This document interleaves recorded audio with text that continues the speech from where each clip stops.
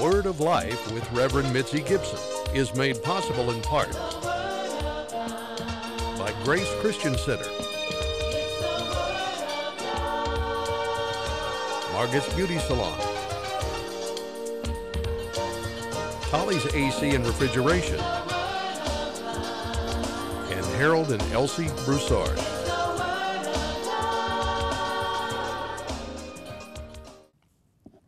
Welcome to the Word of Life. My name is Mitzi Gibson. Once again, very happy, excited for the teaching that the Lord has for you today, for me also, because as I teach you, I receive myself also, because we all need it. The Word that God said that repetition is very healthy. Repetition is bringing back memories that we probably, and things that we have read and have forgotten. So repetition is very important. No matter how many times you read one psalm, no matter how many times you read the book of Ecclesiastes, no matter what it, always you find something new as you read. Holy Father, in the name of Jesus Christ, thank you for your goodness, your mercy, your compassion toward us, your children. And not only that, Father God, thank you for loving us.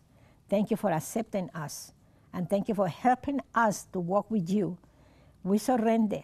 We surrender to walk with you, not our will, but your will. In the majestic name of Jesus Christ, the anointed one, the Messiah. Amen, so be it. We're going to be reading, and let's see, we're going to be talking about the temple of God. The temple that Solomon was, David told Solomon to build for the Lord mighty God.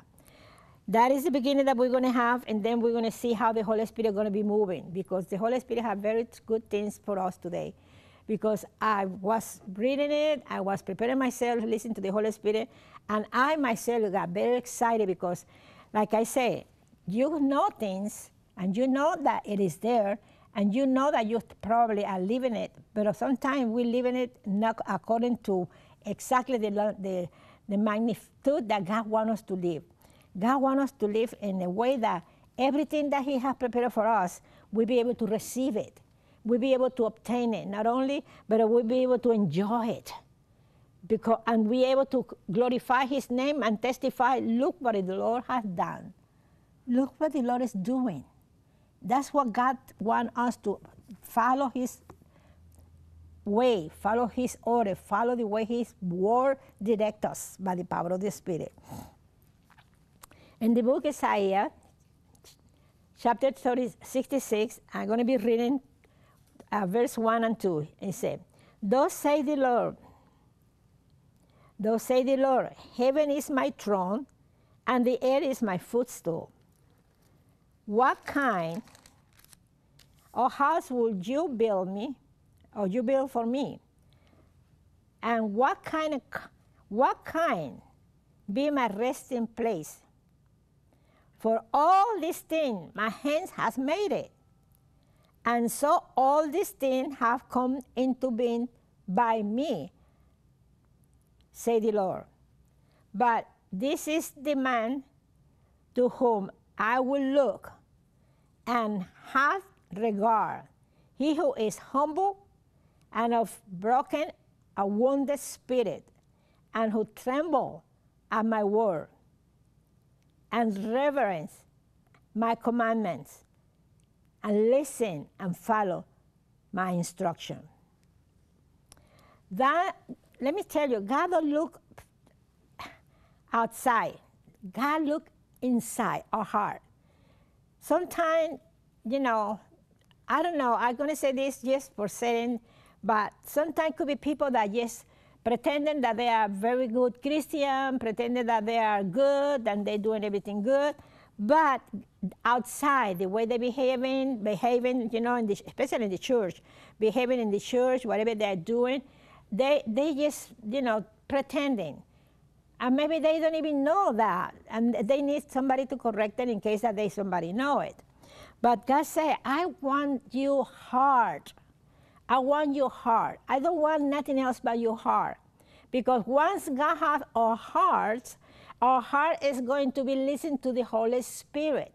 And the Holy Spirit is going to direct us daily what exactly place He wants us to be, the place that, you know, the thing that He wants us to do. and the thing that He has planned for us that we are going to be doing in a job or in a school, whatever. Every day, every moment when you open your eyes, the only thing that you can see is and say, this is a day that you have made, and I'm going to rejoice. I'm going to follow your instruction. I surrender my spirit, soul, and body. I surrender my mind, my emotion, my reasoning. I surrender all. I surrender to your will. That's the way God wants us to live. In His perfect will, not my will. My will make me fail, but God's will never cause us to fail, but take us to victory, to victory, to victory. So don't look at, like I say, God don't look for outside eternal sacrifice. And that was exactly God was speaking to the people of Israel. You worshiping me, but you also worship idols. You are worshiping God, but you also are worshiping idols. And because you are worshiping idols, and then what kind of respect and honor you have for me? I said, don't worship another God, but only me. I am the only God. And He said it very clearly. As we were reading the verse 1, He said, thus said the Lord, heaven is my throne, and the earth is my footstool. What kind of house will you build for me? Solomon was trying to build a house for God, as the father David was speaking to him before he died. So God said, Israel, you have failed so many times, and I take you back when you cry. And I want you to know that I will do that. But what? You are so rebellious. Why don't you try to live a way that is not supposed to be? God is a God that shows mercy to the humble heart. He will establish the new heaven. He who established the new heaven and the new earth is living inside of us. It is amazing. It is amazing what we sometimes see that God is doing, and we don't understand. We don't understand. Even the beautiful temple that Solomon built for God Almighty was wonderful. It was beautiful, like he said, but the present that God wanted is, yes, the temple was okay, but He wanted the heart of Solomon. He wanted the heart of everyone that had received Jesus Christ, Lord and Savior. Now, in Acts 7, I'm going to be reading Acts 7, chapter 7. Thank you, Jesus. 49:50. And I'm going to repeat the same thing that I was reading in the Old Testament. If God made sure that He put in the New Testament, it had to be a reason. God repeats things for our own benefit. He said in the Old Testament, and now He's going to repeat it in the New Testament. He said, heaven is my throne and earth my footstool for my feet. What kind of house can you build me? Or you can build for me, said the Lord. Or what is the place in which I can rest? What is not my hand that made all these things? He made it all. He made it all. Sometimes we feel like we can, and it's true, we're sometimes a little bit ignorant because we don't know everything. That's the reason we need to read the Bible a lot. Because sometimes you feel like, oh, I'm going to do this way, I'm going to behave this way, this way, this way, this way. And what you're doing is, I'm going to do it this way. I'm going to behave this way. I'm going to go this place. I. And God said, no, I will take you. I will help you. I will support you. I will maintain you. And I will give you victory. It's Him, not you, not me. And that's why we need to change our mind. We always say, I will do this, I'm going to do this, I'm going to do that. No, God, will you please help me? You think that what I'm going to do, this is what I believe that I want to do today. Do you think it is correct? You want any change? You want me to follow anything else that you want me to do today? In the same subject, maybe in your job. You want to do something in your job the one way, and God going to tell you, it is good, or going to tell you, change this part, or He's going to tell you, change it all, follow this direction. That's what God wants us to do, to live daily. Living and by his wisdom. His wisdom is what keeps us healthy. His wisdom is to keep us not only healthy, but his wisdom is what help us to receive from him the blessings. God said that he wants to bless us continuously, 24 hours a day. He wants to bless us. In whichever way it is, we're supposed to receive blessing continuously. A father, a natural father, a natural mother, always want the best for the children. Even when they don't have, they may sacrifice to buy something for the children that is asking them. So why cannot you believe that God is doing the same thing for you? The same thing for me. The same way we want to sacrifice for our children or for a nephew or niece or whatever it is the same thing that God wants to do for us. He already paid the sacrifice. Jesus Christ was the sacrifice. Now what we need to receive the blessing of the sacrifice that Jesus paid at the cross of Calvary.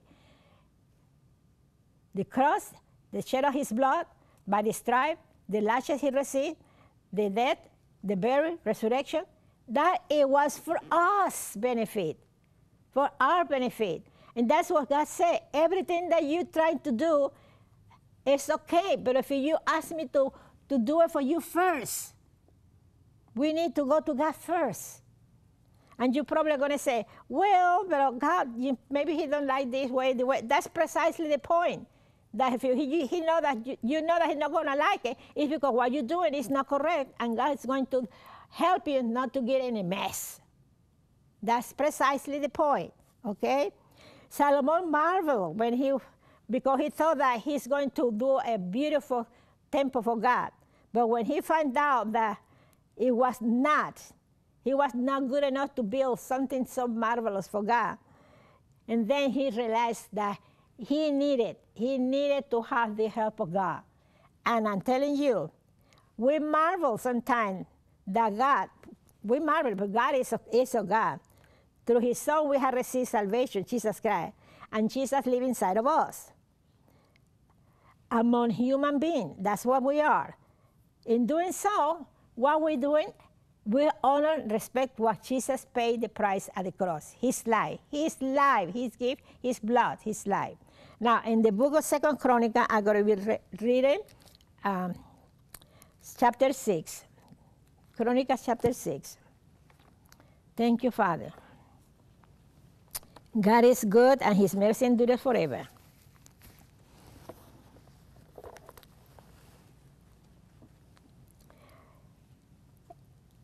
You know, one thing I like about this reading and this teaching that the Lord has given me for all of us, including myself, because I have discovered some things that I knew it, but it was not absorbing. Sometimes you know things, but you don't really got it. You don't really digest it in your spirit, in your mind, your soul, So it says like that, Chronicles 18:21. But will God, this is Solomon, when he found out that he knew that he was not qualified to do a temple for God, after God had told him, what you doing? The whole earth is mine, But he said, but will God actually dwell with men on the earth? He finally got together his mind. Behold, heaven and the heaven of heavens cannot contain you, Father, God Almighty. He was talking to God. How much less this house I have built. Nevertheless, how could this house that I built for you, it's not compared what you can do for us. And verse 19 says, yet have respect for my prayer. Solomon was knowing that he needed to change the tune. He needed to change his way of thinking. He said, yet have respect for me, for my prayer of this your servant, and for this supplication, O Lord my God, to listen to my cry and my prayers, which your servant prayed before you. He was in the presence of God, and he was praying. He said, I built this temple, but still, it's nothing. It's nothing. But because I know that it's nothing, now I ask you. He changed his attitude. He said, please, have respect for my prayer. Listen to my prayer, please. Now I found out that if you are not with you, you're doing everything, I'm a failure. I'm a failure. He said, please, have respect for my prayer, O you servant. Have respect for my supplication, O Lord, my God. Oh, Lord, my God. Finally, he got it together. Oh, Lord, my God. Oh, Lord, my God. To listen to my cry and the prayers which your servant pray before you now. That your eyes, that he's talking to God, that your eyes might be open upon this house, the temple that he built, day and night. And still he knows that God allowed him to build the temple for a reason. Now, we're going to find the reason pretty soon.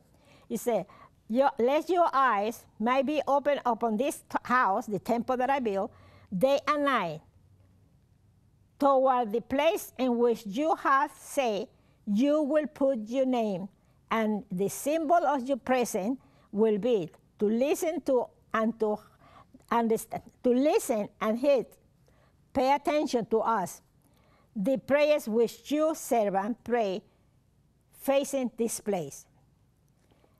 He said it correctly. He said it correctly. He said, wow, what is this?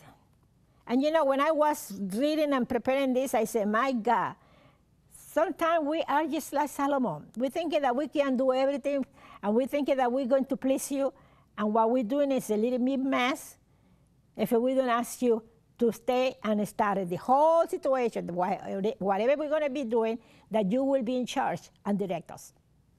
That's what God wants us to do.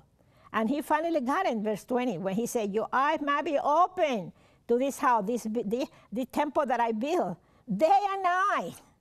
Day and night. But you know what? He was saying that because that was the temple that God allowed him to build, because God wanted people, all the nation of Israel, all the people of Israel, to come into that temple, gathered together.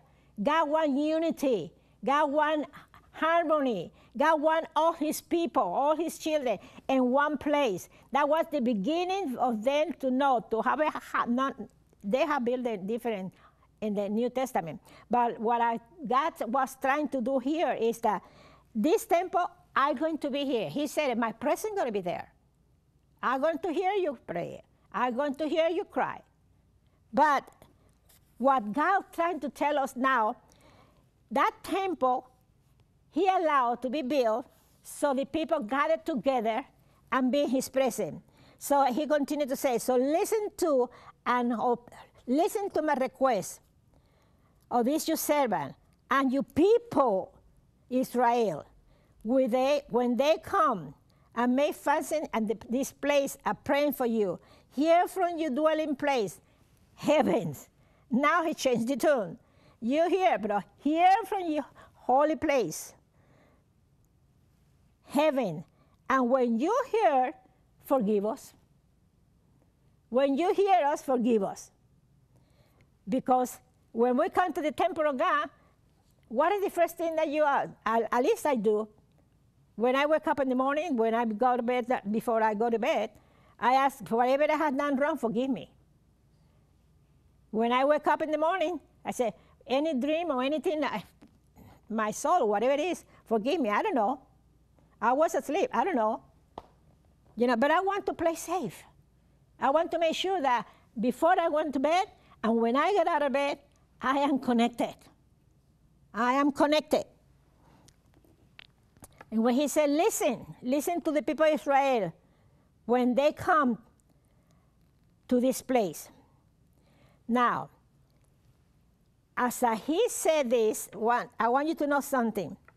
That is the temple that Israel was going to get together with Solomon, the king.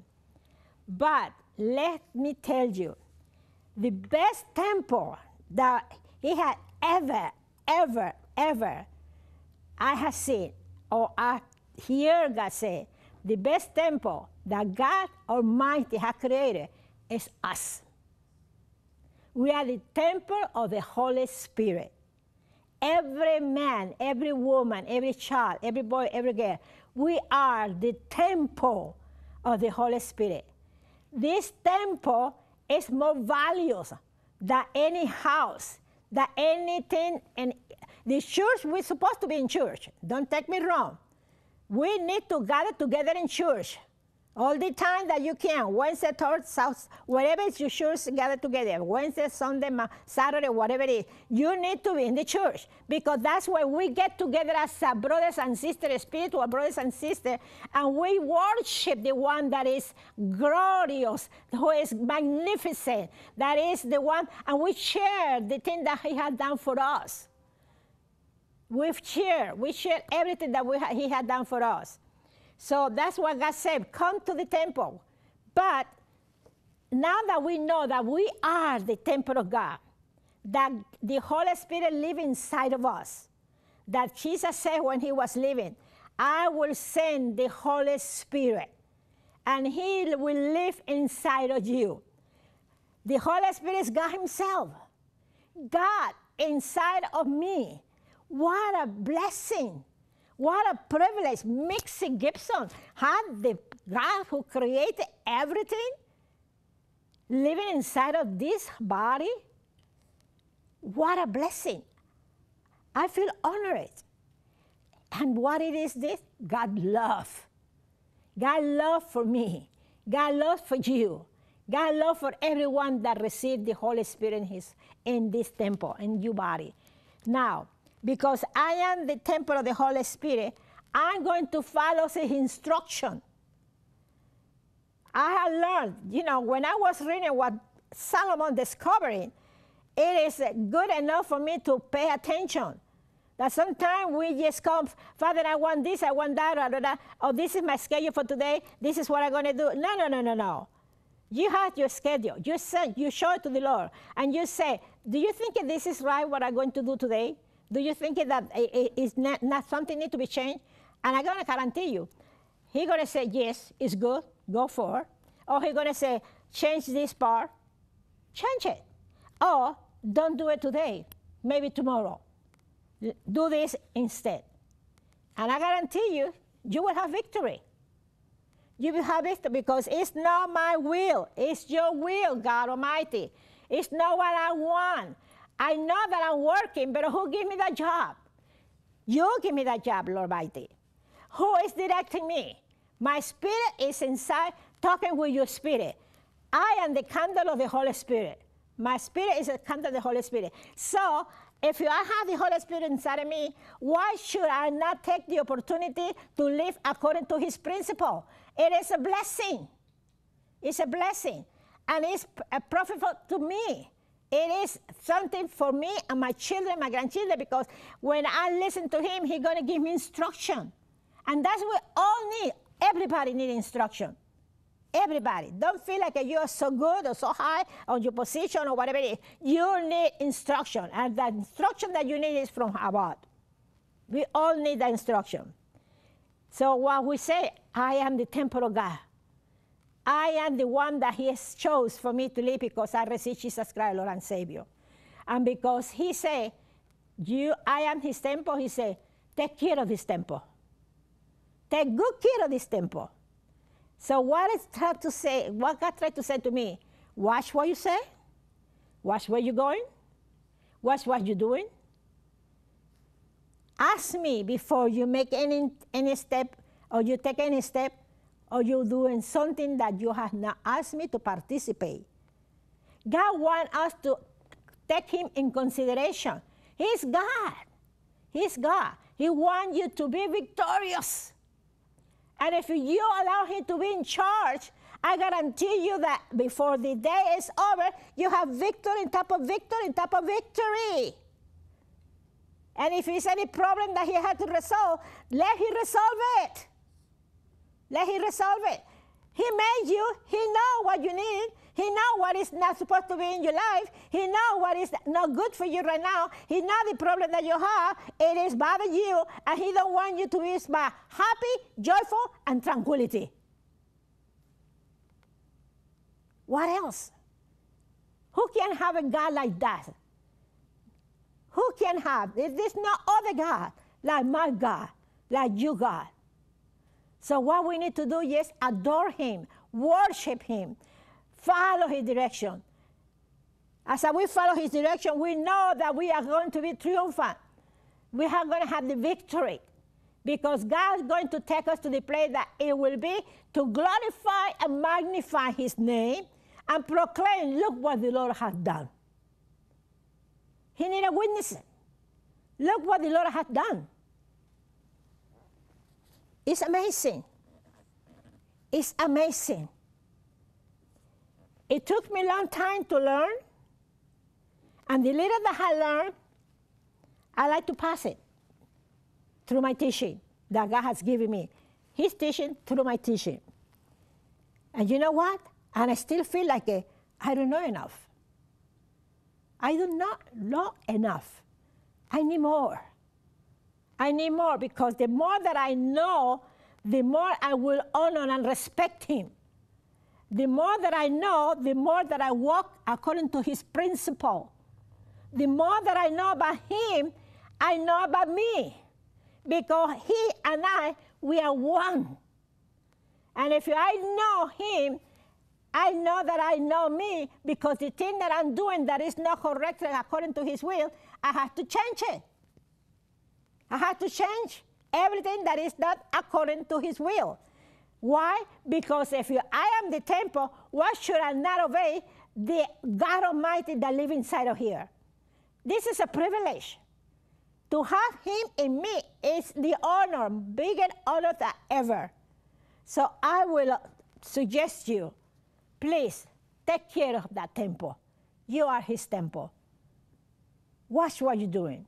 Watch where you're going. Watch what you say. Be a temple that God can be honored.